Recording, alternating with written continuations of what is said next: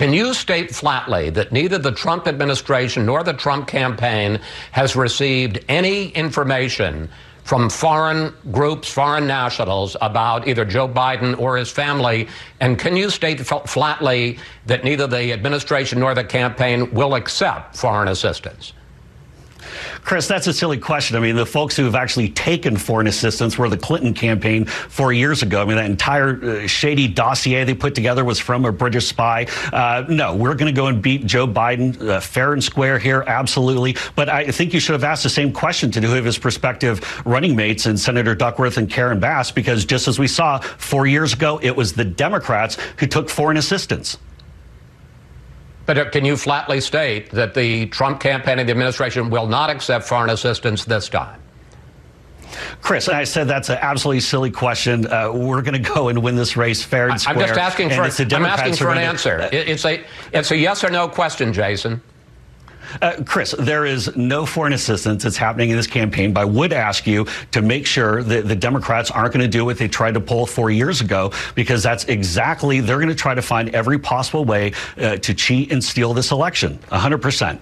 3 times. Trump advisor Jason Miller was asked 3 times whether the Trump administration or campaign would accept foreign assistance in this election, and 3 times he refuses to say no. He does, however, manage to bring up who else but the Clintons. So if you had blame Hillary within 4 seconds of talking on your bingo card, then congratulations. By the way, the logic is completely flawed, because think about it. If, by Jason Miller's own claim, it was so bad that Hillary Clinton supposedly put together a dossier from a British spy, which she didn't, and I'll get to that, then why not simply say that accepting foreign assistance in the election is bad? It's bad enough for Miller to use it to attack Clinton, and yet in the same breath refuses to say whether the campaign that he's working on would do the same. I'm not saying there's a double standard, but yeah, no, there's a double standard.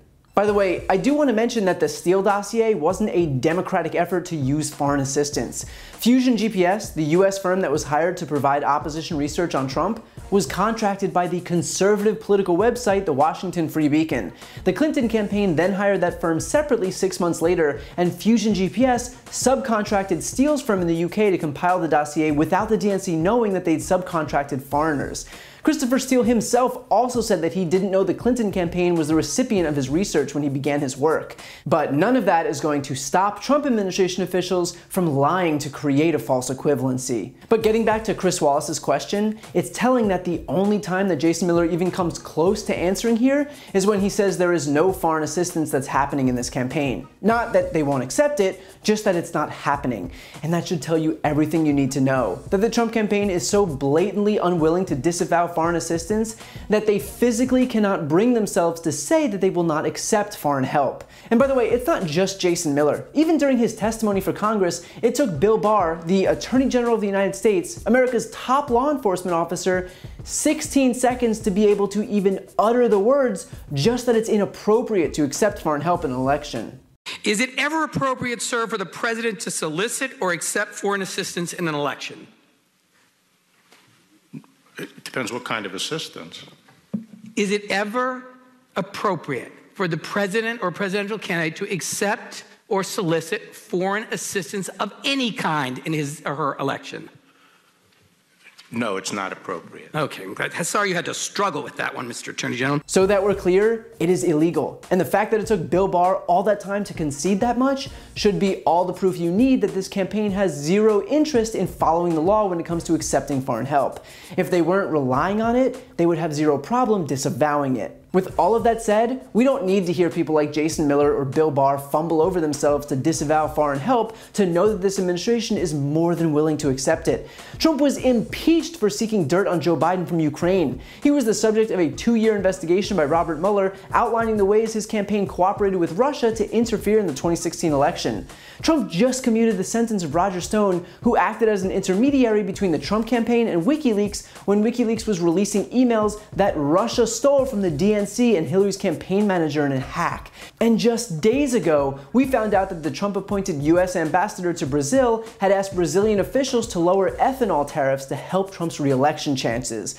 When corresponding with Brazilian officials, the ambassador literally said that it was important for their, quote, government to do the US a favor. He literally used the word favor. Now, where have we heard that word before? So look, whether it's Jason Miller or Bill Barr or Trump himself, we already know that these people will say whatever they need to say to skate by, and that they're not going to let anything like shame or the law get in the way of doing whatever is humanly possible to get Trump reelected. The only difference now is that we know Trump is going to cheat, and that whatever scheme he cooks up isn't going to have the impact that they think it will.